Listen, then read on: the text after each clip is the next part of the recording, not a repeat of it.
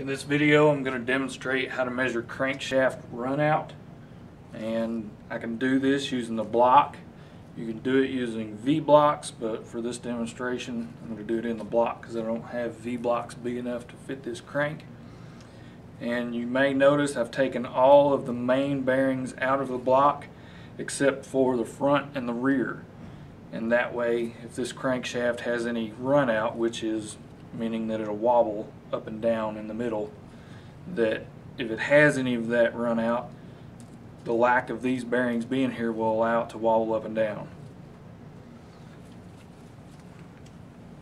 So the first thing is install the crank,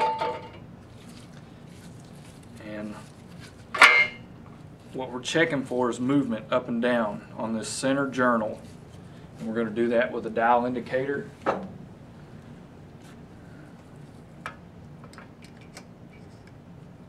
It's a magnetic base dial indicator, and I've set it up, and on the dial you can either zero it or you can zero the dial to get it set to 0, and then spin the crankshaft.